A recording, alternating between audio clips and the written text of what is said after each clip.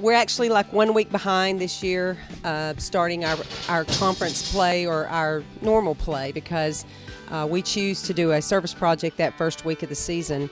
But it's actually given us a little bit of extra time in the gym getting ready for some of the teams. So our scrimmages have revealed a lot, and we're excited to finally just get out on the court and play. Playing is always much more fun than practicing.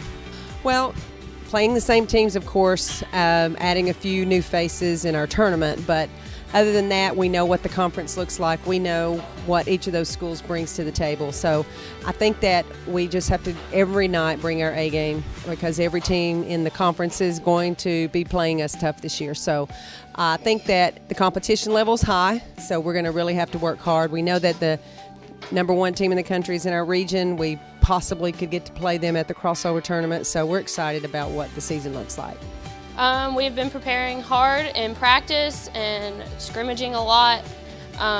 We have scrimmaged a couple of other teams to kind of get a feel of what we're looking towards in the season, and we're really looking forward to playing some tough competition this weekend to get a look at what we're expecting for the rest of the season. So come out and watch.